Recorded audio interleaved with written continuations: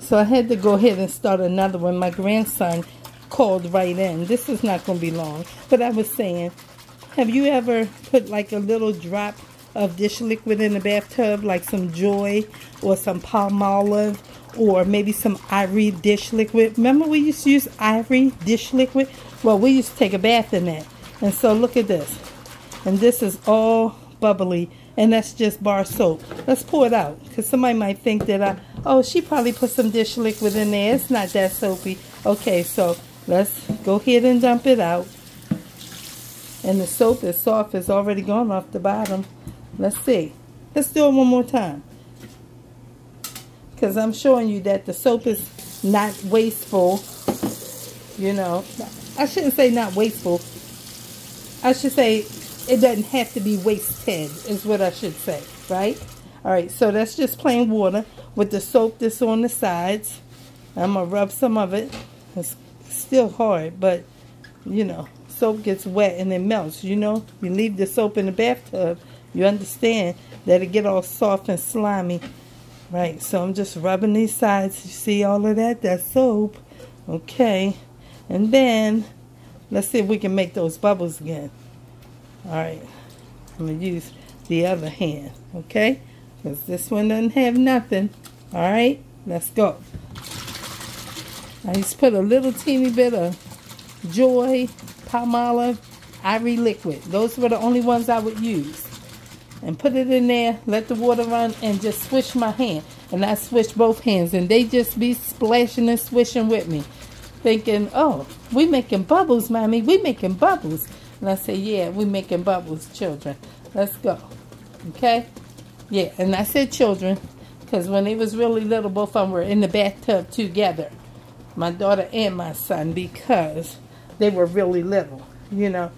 2 and 3 and 4 years old, 5 years old, they real small. Okay, these days there's so much perversion in the land that you can't even, you know what I'm saying. And if people still, you know, bathe their kids together, ain't nothing wrong with that. That's your house and your children. You watch them.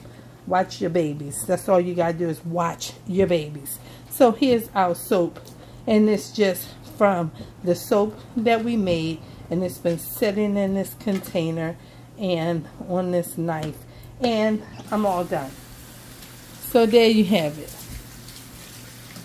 There you have it. You can throw your soap away like you've been doing, or you can stick that thing in a mayonnaise jar like this, and you can come together with a top and let it all come together.